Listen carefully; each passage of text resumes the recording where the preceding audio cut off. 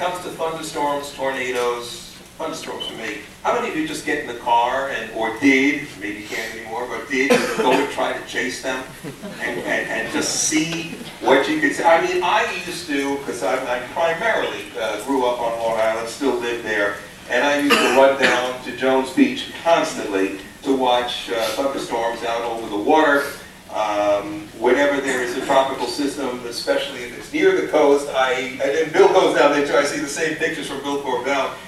We go down there and we start snapping pictures of the water coming all the way up to the boardwalk or how high it gets up there. It's just in you. You just need to do this. So this is what Quincy does. Quincy is a freelance storm chaser. And the thrill of experience a tornado chase at close range, as we say, can be both breathtaking and dangerous. I remember a time, I used to live in Bayside also for a while, and I would see thunderstorms coming in from the northwest. And when I saw lightning strike the Whitestone Bridge, that's pretty cool. When I saw thunderstorms and lightning strike the Throgs Neck Bridge, I said, it's time to get down off the roof. This is a little close. So I'm sure you've got some experiences like that as well. I just want to give you a little history about Quincy Bagel. He is a meteorologist and storm chaser who travels around the country, documenting and researching all of the severe weather. He's been on TV here in Connecticut, WTNH. He was also on in WREX in Rockford, Illinois, and as well as the Weather Channel too.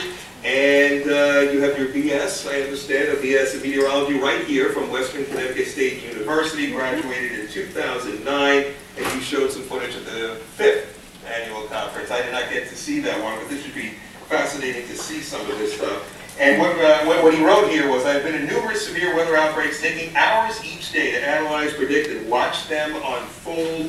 And he talks about the tornado outbreak in 2014. And is now back to full-time storm chasing once again. Here's Quincy Bagel.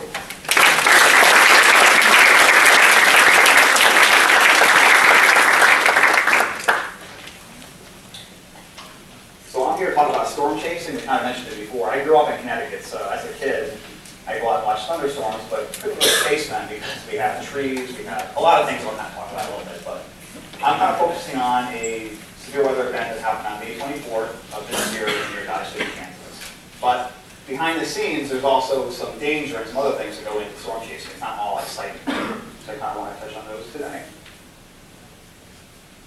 So it's not all fun and excitement when it comes to storm chasing. Long drives through remote areas. I've actually driven 87,000 miles this year. And some days, one day I started in Albuquerque and had to drive all the way to the Black Hills of South Dakota to storm chase. Like a 10, 12-hour drive. So in order to storm chase, hope you like seeing open fields and farms. And there's a lot of interesting sights along the way, but we may go hours something another vehicle on the road. So. And you won't always see a tornado. Actually, I did some stats. I think I only saw a tornado on 9% of my storm chases this year. So maybe 1 out of 10 times. But it depends. If you chase full time, you're going to chase a lot of days. Or maybe you're just getting garden variety thunderstorms or high-base thunderstorms, and then every now and then you'll get an outbreak. But when you are chasing, you may chase you may choose the wrong chase target. So do you guys hear about the Indiana tornado outbreak this year? So that morning, I was watching the day before, I was joking to my friend that goes to Indianapolis, and I said, you guys may get a couple of supercells tomorrow, but I think I'm focusing on Kansas. And obviously I made the wrong chase target. Usually if it's between Kansas and Indiana, Kansas is usually the slam dunk, but not in that case. And then many events just don't produce tornadoes for a lot of different reasons. There may be a tornado, but maybe you can't see it because the storm is rain wrapped, and that goes back to the dangerous aspect of storm chasing. And you could run out of time. If it's earlier in the season, like April, or if you're late season storm chasing, October, November, the sun might set at 6 or 7 p.m. Travel distance could be an obstacle. And then sometimes storms grow upscale, so you have the initial supercell, and then those supercell thunderstorms may grow upscale into a line of storms. And at that point, it's usually very difficult to see a QLCS and an embedded tornado within time. So here's a graph of tornado tendency over the past 10 years. And you usually see here that there's a spike. I call it the peak tornado season from April to June. So between April and June, in April usually you start seeing a higher instance of tornadoes. May is usually pretty steady for tornadoes, and then June starts active and usually tends to die off. But you'll notice here, even in the season of 2011 that was very active for severe weather, it was about a 2-week period from very late April to mid-May where there were very few tornadoes. So if you storm chase full time, get ready for gaps, because there were a couple other years that also had slow periods in May. So even though May is the peak, climatologically, doesn't always mean you'll see a tornado every day. And then there's also those off days where you don't see tornadoes and you have to stay entertained, and that was my way in Wyoming, staying entertained. But so behind the storm chase, there's a lot of data analysis that goes into storm chasing. Some storm chasers might just go out there and hope you get lucky. I actually I try to spend hours a day, usually the morning of, analyzing a lot of things. And one of the biggest things I look at are soundings. In addition to soundings, has anyone ever seen one of these before? A vertical wind profile, so you can see the wind from the lowest levels of the atmosphere all the way up. And these are helpful because many airports across the country have these, and they're updated about every 5 or 10 minutes. So when I'm storm chasing in the field, maybe I don't want to wait 12 hours for the next sounding, I'll kind of look at this for wind. So vertical wind profiles are pretty important. Obviously surface analysis, spend time looking at that to see where the warm front is, where the dry line is, and a lot of things like that. The mesoanalysis has become one of my best friends. And this is actually that day in Kansas where I missed the Indiana tornado outbreak. So even though those parameters are kind of maxed out over Kansas and Missouri, there still was enough shear in those parameters that went aligned for tornadoes in Indiana. So what kind of ingredients go into forming tornadoes in severe weather? In other words, these are the things that I look for when I'm getting ready for my storm chase. So instability, buoyancy, and usually that's measured in CAPE or lifted index. Obviously you want to have that rising air so you can form the really intense updrafts that come with those supercells. And wind shear is pretty important because we don't have enough wind shear, which is the change in direction and speed of wind with height. So an example would be if you have a southeasterly wind in the lower atmosphere, you might have a north or a westerly or southwesterly wind in the mid-upper levels. And that will help maintain your updraft rotation. But you also need a forcing mechanism to kind of trigger these supercell thunderstorms. On a small scale, it could be a front. A lot of times you'll have a cold front, warm front, or a dry line. Obviously an outflow boundary is also another small scale forcing mechanism. And one that I learned too is upslope flow. So when you're chasing the high plains, like in Wyoming and eastern Colorado, you might get a day where there's no distinguishable dry line or front, but if you just get a light easterly flow up the mountains, Colorado's pretty quirky when it comes to severe weather. But then you also want to have a large-scale forcing mechanism, so usually it's an upper-level trough that's coming through. So red flags, these are things that if I see them, maybe I'm not so confident in severe weather for the day. Extensive cloud cover, that's going to limit your ability to heat the boundary layer and have those higher CAPE values. If you have weak winds aloft, so if there's inadequate shear, usually my benchmark, if you look at a 0 to 6 kilometer layer, you want to have at least 30 knots of shear. If there's less than that, you're probably not going to see much severe weather. And if you don't have strong enough winds aloft, you're going to have poor updraft ventilation. And obviously, very low level winds. Supercells are less likely if you have a unidirectional wind profile. So if the winds near the surface are west, and your upper level winds are also west, you don't really have much wind shear there. It's also difficult to maintain storm rotation in that case. Some other red flags, poor lapse rates. And if you're a storm enthusiast in the Northeast, you probably hear about this a lot. You might get good low-level lapse rates, but those mid-level lapse rates, from 700 millibar to 500 millibar, because we don't get the elevated mixed layer up here in the Northeast that much, a lot of times poor mid-level lapse rates. It also means if you look at a skew T diagram, which I'll show later on, you'll have lower CAPE values because there's less to the right of curve. And then if you have limited boundary layer moisture, that's also going to not be a good thing. There's a large temperature dew point spread, so if the dew point is 55 and the temperature is 90 at the surface, that's not favorable for severe weather. And lower dew points too, so usually you want to have at least in the 60s, but I mentioned before Colorado's a little bit quirky. You can get tornadoes with dew points in the low to mid-50s in eastern Colorado. And it may only be in the 60s at the surface. It's definitely different out there. And then capping. So if you have a warm level in the atmosphere, usually in the mid-levels around 700 millibars, that cap will actually prevent thunderstorms from the updrafts from gaining height in the atmosphere. So the updrafts fail to form, and you don't get anything here. So I just kind of pulled a random sounding this year from Albany. I guess this was June 29th. Is this a favorable or unfavorable sounding for severe weather? What do you think? It's very unfavorable for a lot of reasons. I mean, you can see the wind profile is kind of unidirectional. Your winds are basically west throughout the entire column. You have a little bit of a cap. get a little bit of a cap around 700 millibar. Your dew point's only in the 50s. So, and then if you're familiar with a hodograph, usually for severe weather you want to get a big looping hodograph for severe weather. If it's kind of like a swashed spider, you're probably not going to get super settled. That's kind of my analogy there for that. And another thing I'll use a lot when I'm storm chasing is the satellite imagery.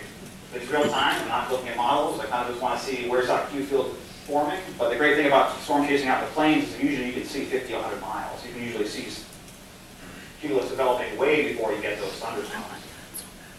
And then obviously radar is another real-time case that I use that.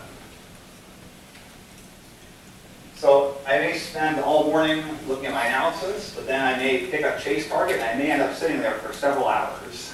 So I have to stay entertained again, so I've already shared with you that case. But there's also dangers that go into storm chasing as well. So this is a map created by Jeremy Perez. It's basically a storm chase map, and the bright green color is an area where there's a grid road network. So you have like a grid road, basically every mile or less you have a road. And there's also flat. In the east here, so this is the plains basically, a good chase terrain. Once you get to these teals, you have more trees. And then once you get over here, this is not even documented because there's so many trees in urban areas that it's just not favorable for chasing. So I basically say if you're not in this bright green area, good luck trying to storm chase. There's less roads out here in the high plains.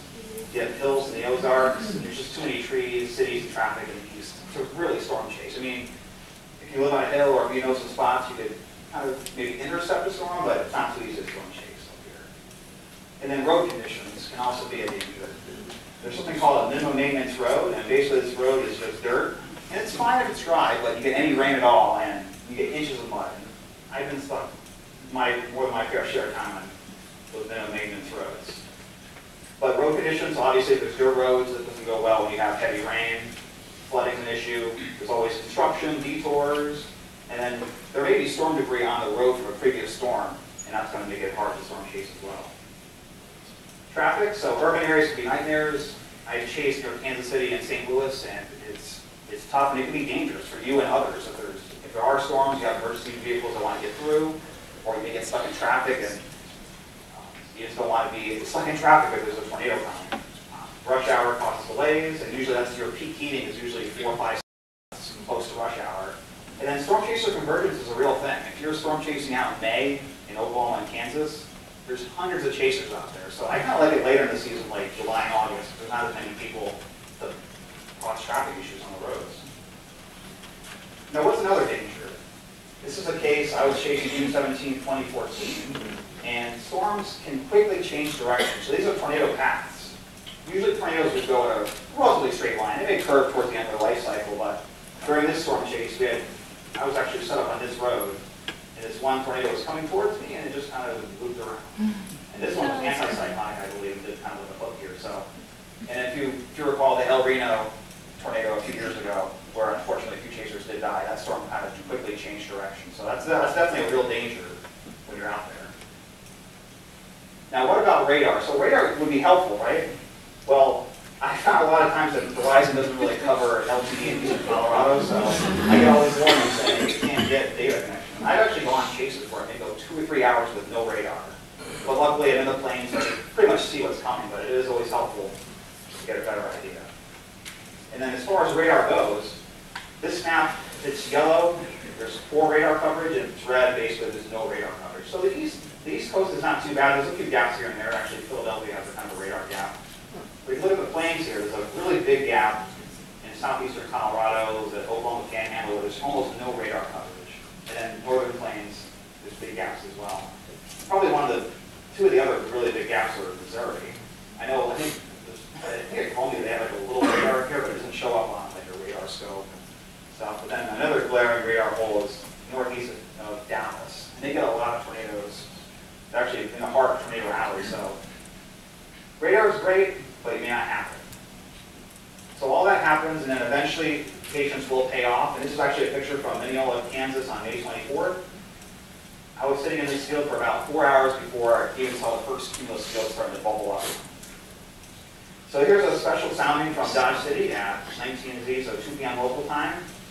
And as I mentioned before, there's kind of a looping photograph, so that's a good sign for severe weather. The only thing that's kind of limiting severe weather, because you have big area of cape. Surface cape is over 4,000. You have over 2,000 mixed layer cape. Good wind shear. There's backing winds near the low levels of the atmosphere, but there is a bit of a cap. So at 2 p.m. it was still kind of early. Storms didn't really get fired until about after 5 p.m.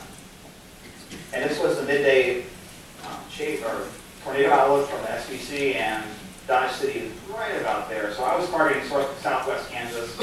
I had kind of a love-hate relationship with eastern Colorado, so I decided not to go with there. I think the dew points were probably in the 50s that day, and I wasn't too confident on tornadoes up there. But so to kind of set the stage, I started the day in Dodge City, down in Indianola, and was basically just waiting for this outflow boundary, which you can kind of see here, break across southwest Kansas and northwest Oklahoma.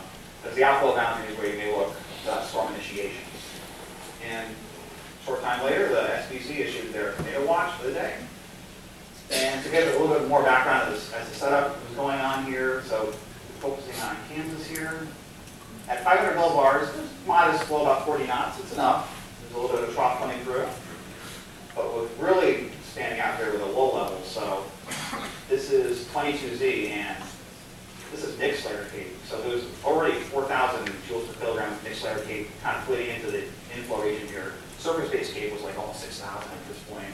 And then the winds were really back, so southeast winds. So this frame alone kind of tells me this is pretty favorable for severe weather this day. So round one of this storm chase was, I would call it closing in 5:49 p.m. Had a little bit of a ragged wall cloud here. It doesn't look too dramatic at this point, but it's kind of the beginning of this storm chase. And then by 5:53, I don't believe this is a tunnel. It's kind of just a low-hanging appendage, but the LCLs, the cloud base was really low. We're talking like maybe 300 or 400 meters. So it wouldn't take much for something to spin up. And I have some videos to show you as the chase really begins to go underway. Now I took the audio out because there's a lot of wind noise, and some of the videos are sped up, so you guys want to get the lunch. So there's no audio in these videos, but I think the pictures are kind of fun up as well. So if you click on the screen, we started here at 5:57 p.m. Go back. You can click on it, just plays.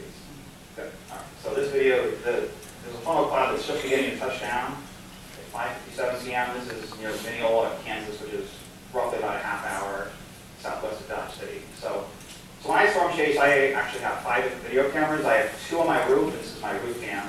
Gives me a nice, this one gives me a 120-degree view, and this is a handheld shot to kind of really zoom in and get an idea of this tornado. Now, I prefer chase tornadoes over open fields because you don't want people to be in danger or farms. Luckily, there wasn't too much damage with these tornadoes, but the tornadoes were very close to Dodge City. They dodged a bullet.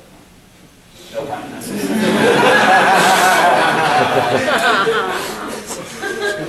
But yeah, so this tornado outbreak began a little before 6 and went on for quite a while. I won't show you the whole continuous video, but this is just a really neat shot here, being able to just see all the dirt getting kicked into this tornado here.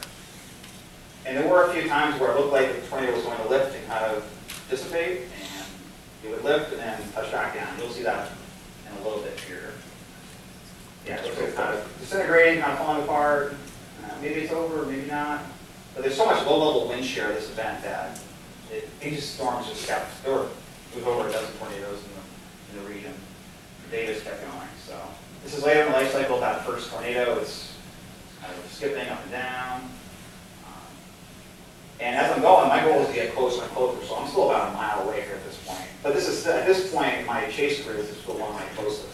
At this point, I'm only a couple hundred, or maybe about a half mile away. But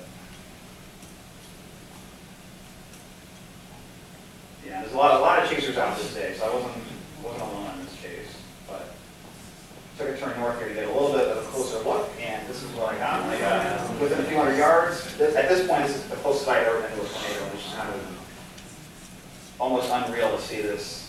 See different tornadoes spinning at a very relatively slow pace. It was only moving at about 10 to 15 miles per hour, kind of erratically. It was moving a little bit to the north and to the northwest.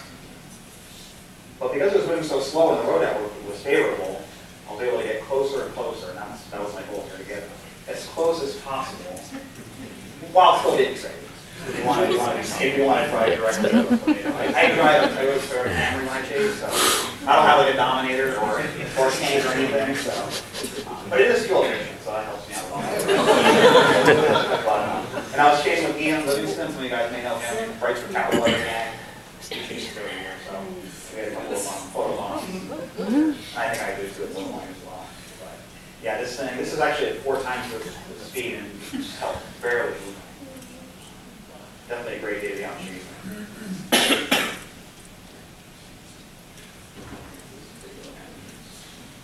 And then this one. Okay, so that was round 1.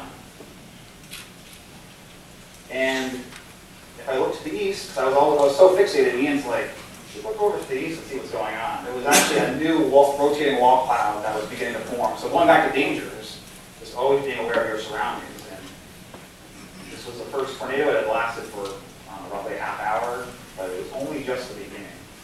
And things to remember, just be aware of your surroundings. I just said that. Storms can suddenly change direction, so if storms are moving fast, it's not as safe to get that close. In this case, the road network is very favorable. There's roads every block, like literally every couple hundred yards. So if I had to move, I could. And be aware that new storms could quickly develop. And then I always have escape routes, so if I am chasing, I want to know, if I'm going to get this close, I have to turn left. Can I do that? In this case, I could go any direction I wanted. So it really worked all along. So round 2, getting even closer to this first tornado, there were some horizontal vortices coming out of here. This was really fascinating to me to be this close. And on the next slide, we can click it. So 6:17 p.m., so yeah, that's about 20 minutes after the first video began. And we'll continue. But yeah, the first tornado is going here. There's these horizontal vortices. This is definitely a significant tornado. I forget if it was an EF2 or an EF3. I have a slide later on, but yeah, looking over to the right, I'm seeing this new rotating wall cloud near the end kind of thing. We don't want to get too much closer because we'll have another tornado in our hands. But that's the first one.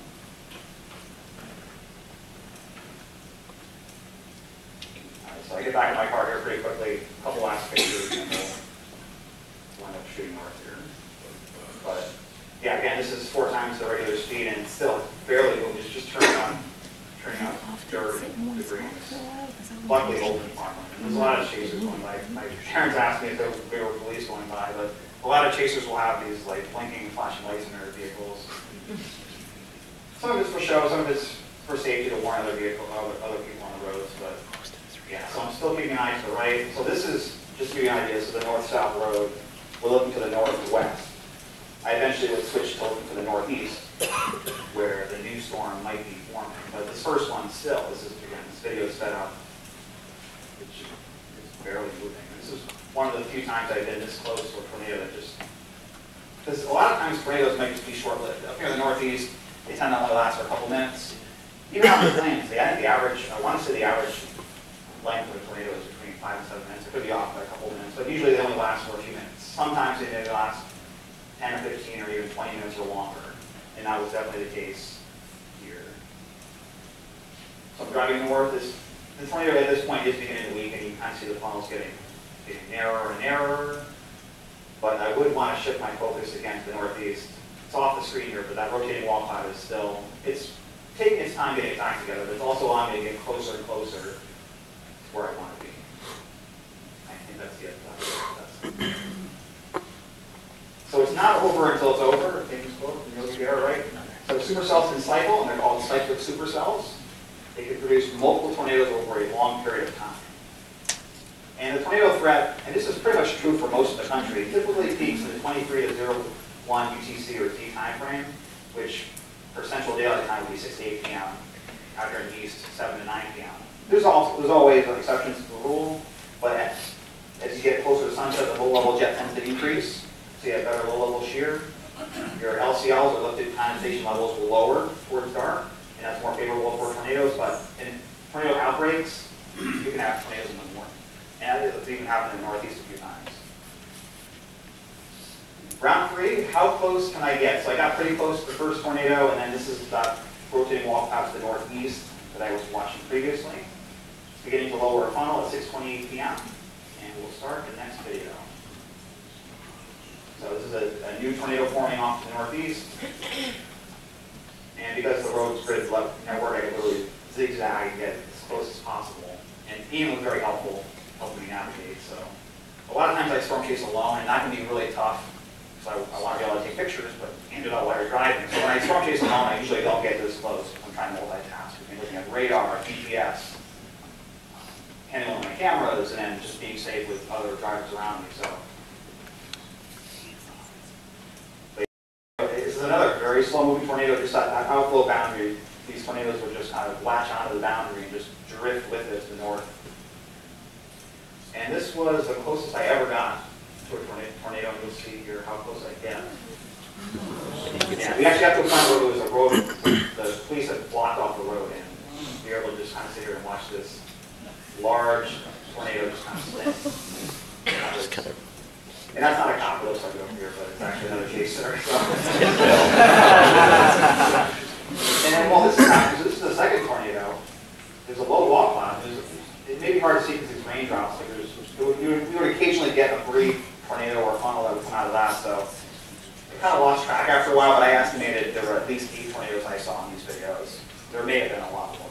Ian thinks it was over a dozen. A little more conservative, but it doesn't really matter when you're this close to a tornado. So yeah, this is some handheld footage here. Just remarkable. But luckily, like I said, it was over pretty much open country, so there wasn't a whole lot of damage. But at this point here, so we're moving north. We're only about maybe 10 or 15 miles southwest of Dodge City, which is one of the biggest cities in western Kansas. So we were kind of concerned, Ian and I, that these tornadoes along the outflow boundary would end up impacting the city, and that would not have been a good case. There were a couple of tornadoes that did hit the western part of the city, but they dodged. There you go again. Yeah, it wasn't as bad as it could have been, let's put it that way. But yeah, so the second tornado is beginning to kind of become nearer, and they call it roving out when it gets small and kind of dissipates. There's a new one trying to come over here, and we're fighting with roadblocks. Yeah, some chasers would go around the police. I decided as sheriff right here. I try to play by the rules usually, so we didn't get too close. Yeah, let's see, and there's our second tornado that's beginning to kind of fade and lift back up. But it's not over yet. Kind of need to see that zoom in. But, and as soon as that tornado lifts, there's actually another one forming over here. We got a pretty close eye in a second here.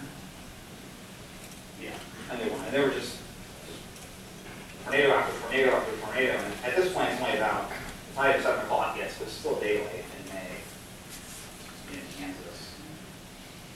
But, so how were we able to get close? I kind of already summarized it, but kind of just to recap. It was relatively slow storm motion. The storm was moving at less than 30 knots. A lot of times you may have storms moving at 50, 60, 70 knots or miles per hour, and you just can't keep up with them when you're driving. I chased a tornado outbreak in the Midwest, November 17, 2013. The average storm motion was about 70 knots. It's almost 80 miles an hour. You just can't chase. It was dangerous for anyone, let alone chasers. But so we had slow storm motion. We had a very favorable road network. Kansas is probably the best state for chasing. A lot of people think Oklahoma, but lots of Oklahoma, especially the eastern part, a lot of trees. And Oklahoma City, Tulsa, you have bigger cities. So Kansas is really, in my opinion, the best place to chase. We had very few obstructions. There weren't really any hills. We didn't have a lot of trees. We were able to say, just patience. We sat in Mineola for over 4 hours before we saw the first of those fields growing. But, so the last video showed the tornadoes, and we had to make a decision. We call it a 9-2 chasing. Well, we had the detour east of Dodge City. So as we're approaching Dodge City, there was just so much traffic, mostly storm chasers, that we were only moving at like 15 miles an hour on a U.S. highway. The speed limit's like 70. So. And with the storms approaching Dodge City, we decided with storm damage and all this traffic, we're just going to go around the city and see what we can get. So at the same time, too, tornadoes were becoming more and more distant. So at one point, it was a couple hundred yards away. Then we got to a point where we were a couple of miles away, and we just saw like a little needle on the horizon. We eventually just decided, storms are emerging too. It's just, let's call it a night. We definitely saw enough for our fair share. And as a storm chaser, you kind of ask yourself, is it worth it? I ask myself that a lot. There have been many chases where I've stopped chasing, and other chasers keep going into the night, whether it's in a forested area or near a metropolitan area. For me, I don't want to get greedy. So I want to stay safe. I don't want to endanger anyone else. But this is pretty cool. If we can play this, this is a radar loop that we can put together. And you'll see early in the day, there's our residual outflow boundary, and you'll see the storms blow up. There were a couple of supercells early on, but here's our supercell. First one, it kept cycling and recycling, and then just everything blew up right over Dodge City. But luckily for the city, everything was a little bit to the west and a little bit to the southwest, so it wasn't as bad there as it could have been. And here are the tornado tracks. Here's Dodge City, so that third string of the cyclic cell was just missed the city curve. Here's we started in this road, we saw the first tornado, then the second one, and we eventually had to kind of detour. There was even non-tornado damage from wind over here as well, so we ended up going around here. And we saw this tornado, but it was just so small that it's not even worth really showing the footage. So kind of just to summarize chasing, there's a whole lot of patience, there's a lot of time spent analyzing weather maps, and yep, a lot of time spent driving, and then just when you get to your chase target, you may have to wait several hours for storms to fire. There's many dangers, as I talked about. Not only the storms themselves, but traffic, other chasers, trees, flooding, debris. There's really a lot of things that go through my mind and try to stay safe when I storm chase. And then you may ask when and where to storm chase. Well, if you want to storm chase the plains, really mid-April through June is probably the peak tornado season. If you chase later in the season, like I was able to this year, the northern plains, upwards to the Midwest, so Dakotas, Minnesota, Iowa, that's more July and August. As the jet stream moves north, you have that big southeast ridge. It's usually just hot and dry over Oklahoma and Texas.